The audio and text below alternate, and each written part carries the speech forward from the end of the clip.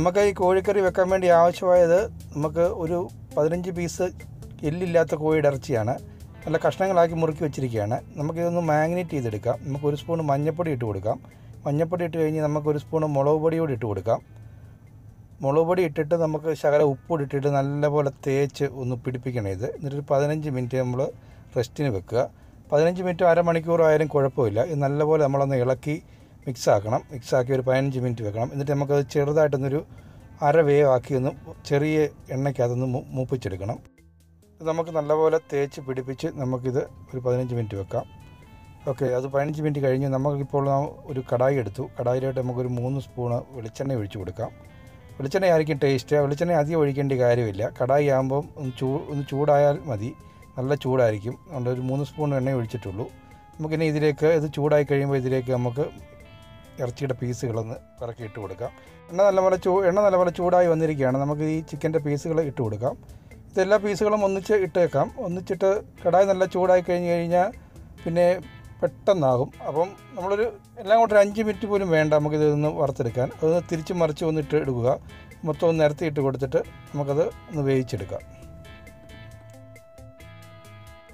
നമുക്ക് ഇനി ഇതിന് വേണ്ടി സാധനങ്ങളാണ്. ഒരു സവോളയുടെ പകുതിയുണ്ട്, ഒരു കഷ്ണം ഇഞ്ചി, ഒരു കഷ്ണം വെളുത്തുള്ളി, 2 പച്ചമുളക്, ഇച്ചിരി കരിയാപ്പില. ഇത്രയും സാധനം ഇവിടെ നമുക്കൊന്ന് ചെറുതായിട്ടൊന്ന് അരിഞ്ഞ് വെക്കാം. അരിഞ്ഞ് വെച്ചിട്ട് നമുക്കിതെടുത്ത് ആ ഇറച്ചി വറുത്തുന്ന എണ്ണയ്ക്ക് അതിട്ടൊന്ന് സോഫ്റ്റാക്കി എടുക്കണം. ഇതൊരു ഹാഫ് ബോയിൽ ആയാൽ മതി, അധികം വേണ്ട ആവശ്യമില്ല. ഇത്രേ ഉള്ളൂ. ആ കടായിൽ ഒരു 5 മിനിറ്റ് ഇട്ട് തിരിച്ച് മറിച്ച് വന്ന് എടുക്കുക. നമ്മളത് കോരി മാറ്റി വെക്കുകയാണ്. നമ്മളിത് ഇതിൻ്റെ അകത്ത് ഒരു പാത്രത്തിൽ മാറ്റി വെച്ചിട്ട് നമുക്ക് ഇനി ഇതിൻ്റെ അകത്ത് ഇതെല്ലാം ഒന്ന് വഴത്തിയെടുക്കുക. അരയ്ക്കാനുള്ള സാധനങ്ങൾ അരയ്ക്കാൻ ആ സവോള, ഇഞ്ചിയും വെളുത്തുള്ളിയും പച്ചമുളകും ഇട്ട് നമ്മളിതിനകത്തൊന്ന് സോഫ്റ്റാക്കി എടുക്കുക. സോഫ്റ്റാക്കി എടുത്തിട്ട് നമ്മൾ ഇതെല്ലാം കോരി എടുത്തിരിക്കുകയാണ്. നമുക്കിനി ഇതിലേക്ക് ഒരു 1/2 സ്പൂൺ ഉലുവ, അത് മാത്രം മതി. അത് മാത്രം കടുകൊന്നും പൊട്ടിക്കേണ്ട ആവശ്യമില്ല. ഉലുവ മാത്രം ഇട്ട് ഉലുവ ഒന്ന് മൂപ്പിച്ചെടുക്കാം. ഇനി നമ്മൾ അരിഞ്ഞ് വെച്ചിരിക്കുന്ന സാധനങ്ങൾ നമുക്ക് ഇതിലേക്ക് ഇട്ട് കൊടുക്കാം.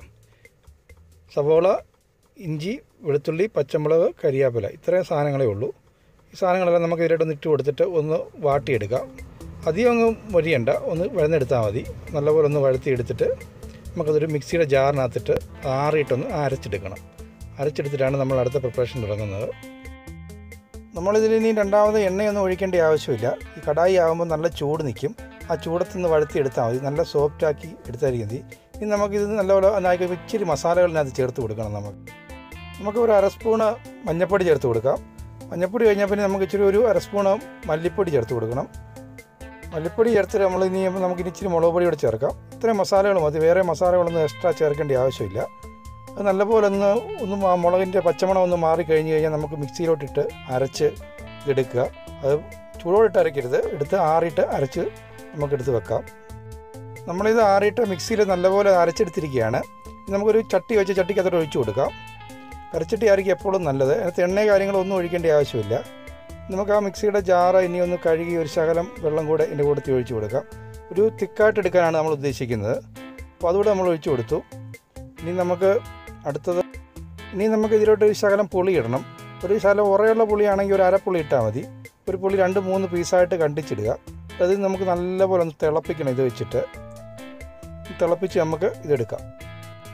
ഇത് നല്ലപോലെ തിളയ്ക്കട്ടെ. നമുക്കൊരു ശകലം കറിവേപ്പില ഇട്ട് കൊടുക്കാം. ഇനി ശകലം തീ കൂട്ടി വെച്ച് നല്ലപോലെ ഒന്ന് തിളപ്പിക്കണം.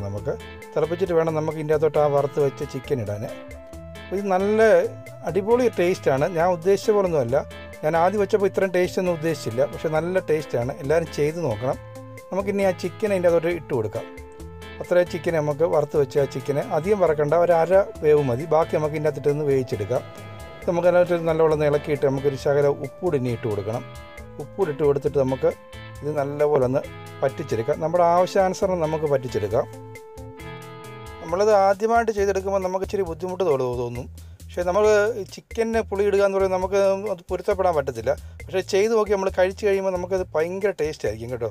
അപ്പോൾ നമ്മളത് ചെയ്ത് നോക്കുക. നിങ്ങളുടെ കൂട്ടുകാർക്കൊക്കെ ഷെയർ ചെയ്ത് കൊടുക്കുക എല്ലാവർക്കും. അപ്പോൾ നല്ലൊരു കറിയാണ് ഇത്. നമുക്കിനി നമ്മളത് പറ്റിച്ച് എടുത്തു കഴിഞ്ഞാൽ നമ്മുടെ കറി മൊത്തമായി. അപ്പോൾ നല്ലവണ്ണം തിളപ്പിക്കുക ഇത്. ഒക്കെ നമ്മുടെ കറി നല്ലപോലെ തിളച്ചിട്ടുണ്ട്.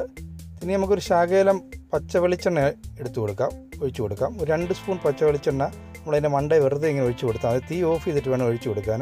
ഇനി നമുക്ക് നല്ലപോലെ ഇളക്കിയിട്ട് നമുക്കൊരു പാത്രത്തിലോട്ട് മാറ്റാം. നല്ല ഒരു റെസിപ്പിയാണ്. വെറുതെ പറയുകയല്ല, എല്ലാവരും ചെയ്ത് നോക്കുക. ഇഷ്ടപ്പെട്ടാൽ ലൈക്ക് ചെയ്യുക, സബ്സ്ക്രൈബ് ചെയ്യുക.